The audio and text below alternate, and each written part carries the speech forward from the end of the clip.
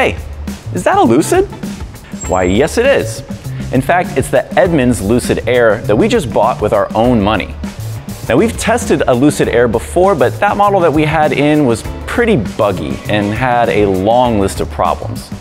This one is all ours, and it is finally here. Just wait until you hear all the drama that it took to get this into our hands. This car is joining our long-term test program, where our writers and editors live with the car for a year and see what it's really like to own over about 20,000 miles. We do this with hot ticket EVs whenever possible, to see if these flashy newcomers can hold their shine, or if that initial glimmer fades fast. Now it's Lucid's turn. In this video, I'll show you what we got, explain why we got it, and what it's like to take delivery of this brand spanking new EV.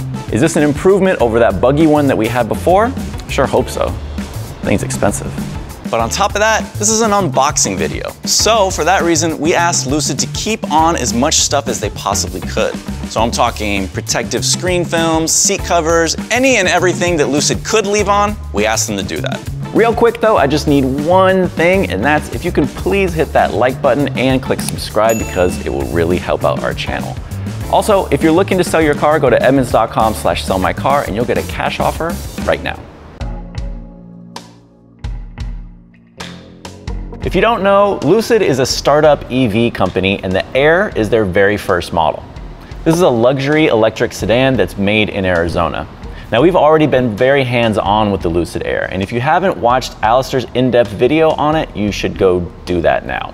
There were some things that we really liked, and others that we really didn't. For instance, there were a number of mishaps. Like, I don't know, for one thing, the driver's door just stopped working. Also, the soft closed doors malfunctioned.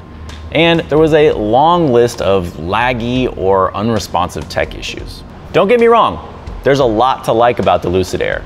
In our testing, we found it fast, comfortable, and efficient.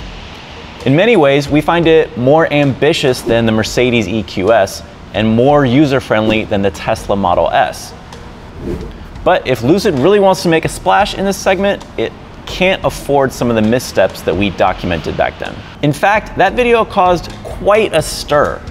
Shortly after it aired, Lucid informed customers of a rigorous new fit and finish policy that would impact every new model coming off the line.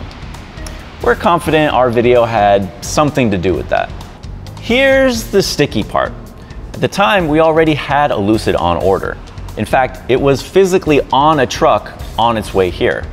But that new fit and finish policy stopped the delivery, and eventually Lucid decided that our car no longer met its standards for build quality. In a strange way, we may have gotten our own car canceled. Oops. With our car officially scratched, Lucid asked if we'd be interested in a similar model and gave us 3 colors to choose from. We couldn't pick the original white that we wanted. That would have taken an extra 6 months. 6 months! So we got the gray. And now it's here, in the flesh with Lucid's stamp of approval. But was it worth the wait? And has this car improved in all the ways where the previous one fell flat on its face? After all, this thing is certainly priced to impress.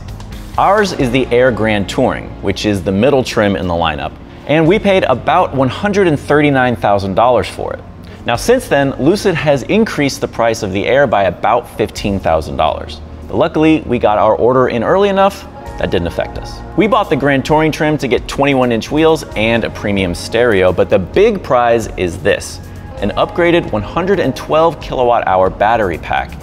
That's more capacity than a Tesla Model S, or about 2 Chevy Bolt batteries put together. That means our Lucid is generating 800 horsepower from its front and rear electric motors.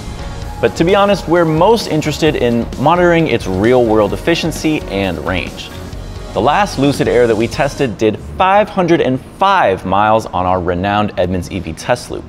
What can this one do? That's what we'll be watching closely. Remember when I told you guys to get your headphones ready? Now's the time. Let's get started.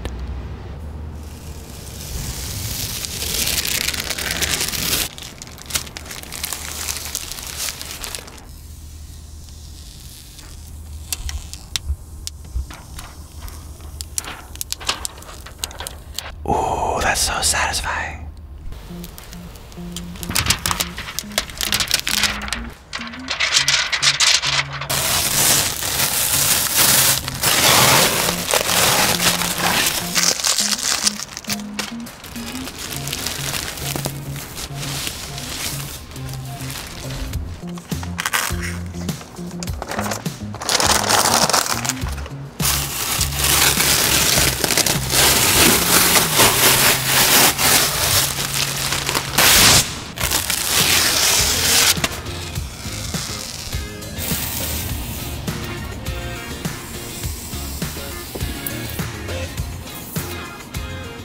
Well, that was certainly fun. Well, now that we've got all that stuff out of here, let's see what else is inside our Lucid Air. First of all, there's the Monroney, or dealer sticker, as you may know it. As you can see, it's got the price that we paid right here, $140,500. Wow. There are two other numbers on here that I want to call your attention to. The first is estimated total range, 469 miles. Now, we've already put a different Lucid Air on our Edmunds EV range test. You can watch Alistair's full instrumented test video to see how it performed on that. The second one is this, 28 kilowatt hours per 100 miles. That's how much electricity you use to get 100 miles on average. These are two things we'll be monitoring very, very closely on the long-term vlog. So now let's see what's in the glove box. You open it by pressing this button here. Nice, don't need that. We've got a couple of things in here. Looks like we've got a Lucid Air Owner's Manual Quick Guide. And this does seem to be real paper. So it's an actual real book manual. You don't see those very often anymore. And then some dealer info and our paper plate, which we can get installed and hit the road. All right, since I'm the first one inside the Lucid, I'm going to set it up for all of my personal preferences. Before we do that, let me just put you in my seat for a second and let's talk about how it smells in here. It's kind of an interesting, unique essence, I guess. So there's a lot of leather inside, which is very nice and feels very nice and soft to the touch, but I'm not getting like the rich, genuine leather smell that you get in like a high-end Mercedes or BMW, Audi, stuff like that. Instead, it's much more Tesla-ish, and I think the look and the feel, and surprisingly, the smell too. It just feels a little plasticky, like clinical. But again, everything feels very nice. It's just not that like pebble grain type of leather. But there are lots of other materials in here. There's a pretty big variety. There's different metals, wood, some suede-like Alcantara stuff, and then a neat fabric that feels really nice too. So points for variety. The smell is interesting. I'm not sure it's luxury, but it's interesting. All right, let's walk through the setup process. Conveniently, Lucid has on the screen right here, welcome to your Lucid. Let's get you started. Okay, setup. What do we do first? I'm going to select home and program Edmunds headquarters as the address in there. No, I won't, because it wants me to set up the Lucid ID first. Okay, so it wants me to put in an email and password, and I don't know the email and password they're using for this car. So I guess I won't put in the address right now. Let's see if I can connect my phone instead. Connectivity, Bluetooth, tap a device to pair. Ryan's iPhone, Coolio, confirm. Now I can play my tunes. Okay, so the phone is all connected, and that's important because at least for now, Lucid doesn't have Apple CarPlay or Android Auto equipped. Instead, they're saying that they will be available in the future through an over-the-air update. But for the moment, if you want to use phone functionality or play your music through your phone, you've got to do it through your phone, not through a smartphone app. But the last thing I want to do is check out the navigation system. So let's go to that. Nice big double screen layout. I want to check out the charging stations. So let's click charging and see if it's good at locating nearby stations. No results for charging stations using your current preferred charger settings. I didn't do any charger settings. Show all chargers. Oh, now there's a ton. Charge point, charge point, charge point, charge point. and there are a bunch in a short distance here. So let's pick one, and if I pick one and go to it, oh, there it goes. Okay, so it brought up directions to the charging station that I selected out of the 30 that it showed me, and we can get started on our way to go plug in. And with that, let's throw that up and just use the top screen. And matter of fact, why don't we just put this whole thing away? It's pretty slick. With all that set up and out of the way, let's talk about something that we need to focus on with any startup car company, and that's build quality. There are lots of different panels in here, lots of different materials, and we're gonna be monitoring very closely how they all hold up over time. But just first off, there are a couple of areas, like I noticed this whole panel moves quite a bit. This moves more than I would like. And then like this section is clearly plastic and like a fake metal trim.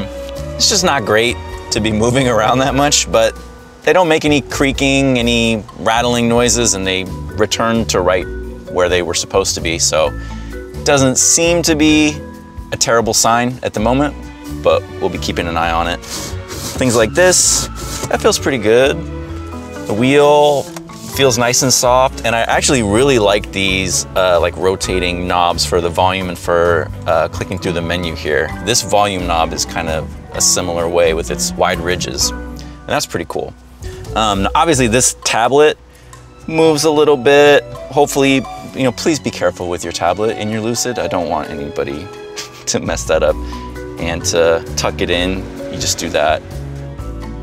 But the other thing I do want to point out is one of the panel gaps in the door. This is pretty wide. I don't know if you can see it over here, but look, you can stick a pen in it and it fits nice and snug.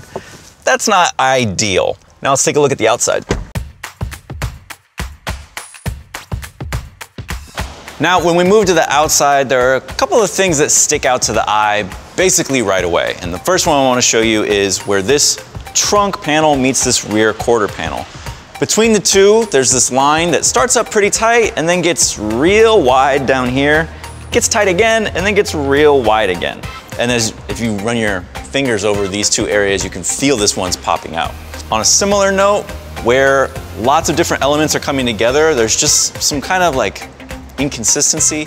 So like this strip should match up with this strip. Like on a Mercedes or a Porsche, like this would be one continuous line. And instead you can see my fingers are taking like a step down when they go over it. And then this part is just kind of off in no man's land, and it's creating just an interesting little gap. And the other side is even worse. And then this panel kind of moves quite a bit. So in general, the body panels across the entire car, the gaps are just kind of large for a luxury car, especially one at this price. I mean, that's just how they built it. So, okay, we'll see how that works out. But I think the inconsistency is kind of the worrying part, where some areas will be real tight and smooth and others will just be larger, shall we say. While we were looking at panel gaps earlier, we noticed one small thing over here. And that is this little bit of, I don't know, styrofoam or rubber, maybe sound deadening material that's just, it seems like they forgot to cut it off, this little excess part of it. And it's visible when the doors are closed, which is just not very pleasant to look at. Now, are we nitpicking? Yes. But this is kind of a quality control issue, and it makes me wonder what other little hidden things are in there that we're not seeing right now. But while we're here, this gives me a good chance to test the soft closed doors. Let's see if this one works. Pretty nice.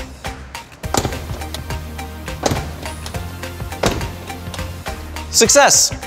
Well, we showed you some of the bad, but now let's show you some of the good, specifically in the frunk. Man, I love me a good frunk.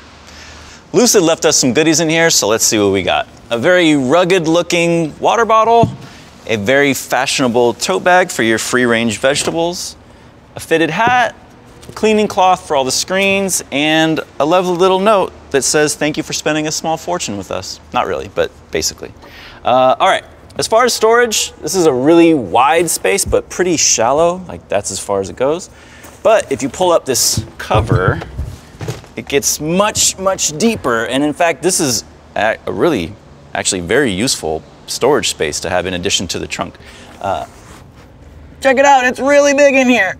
All right, that's cool. let's check out the trunk. Power trunk, very cool.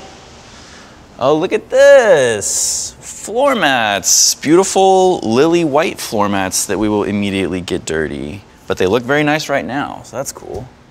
Back here we've also got what looks like probably charging cords, and is. So this is the charging apparatus that you'll be using to boost your Lucid, and it's got a nice little storage spot right there in that pocket of the trunk. Okay, what else? Well, this is it's pretty spacious trunk. I mean, it doesn't go up very high, but it's real wide. Like, that's really far. And then under here, you've got even more space. And then one cool thing that we noticed is there are these pass-through tunnels to go into these sides too. This is actually like a very clever use of space and packaging by Lucid. You've got a really nice sized trunk and plenty of extra storage in the front as well. So I'm pretty impressed by that. How do you charge the dang thing? Well, your charging port is right behind this door right here. And of course, you can use that cord that we pulled out of the trunk earlier. Us personally, we have level 2 charging stations installed here at the Edmunds office. So we'll be using those for overnight juice. And then we'll occasionally use level 3 fast charging stations when we're going around town. Now, depending on when you placed your order for a Lucid, you could also get up to 3 years of free charging at Electrify America stations. So we'll be documenting that process as well. Interestingly, Lucid uses a 900 volt onboard charging system. That's a lot more than the 400 volt system in a Tesla Model Y or Ford Mustang Mach-E. It's even more than the 800 volt system in a Hyundai Ioniq 5 or Porsche Taycan. Now the idea behind that is that with the 900 volt system, the Lucid can give you a higher rate of maximum charging speed. So if, for instance, you're using one of those really speedy level 3 350 kilowatt chargers, the Lucid will be able to take advantage of that more than those other models will. Now, do all these numbers just like exist out in the universe but don't really have any tangible difference on your ownership experience? Well, that's what we'll be finding out. So make sure you check out the blog. Now that the Lucid is in our hands, make sure to bookmark our long-term page so you can see where we take it, how it performs, and what, if anything, goes wrong. Has Lucid's new approach to fit and finish made any discernible difference? Well, I mean, the last car we tested barely had working door handles. At least we could get all the doors open and closed this time. And no, the panel gaps aren't great, but this does appear to be a tighter, cleaner execution. With our car, Lucid has made progress. This is definitely a unique way to spend roughly 150 grand. But our Lucid makes us feel a little bit better about that proposition. There are still some wrinkles to work out, but we consider the Lucid Air a more than worthy adversary to the Mercedes EQS and Tesla Model S. Now, will we still feel that way after a year behind the wheel? Stay tuned. Leave a comment below and let me know your first impressions of our new long-termer. As for me, I still haven't driven this thing yet, so I'm gonna take a spin. Thanks for watching.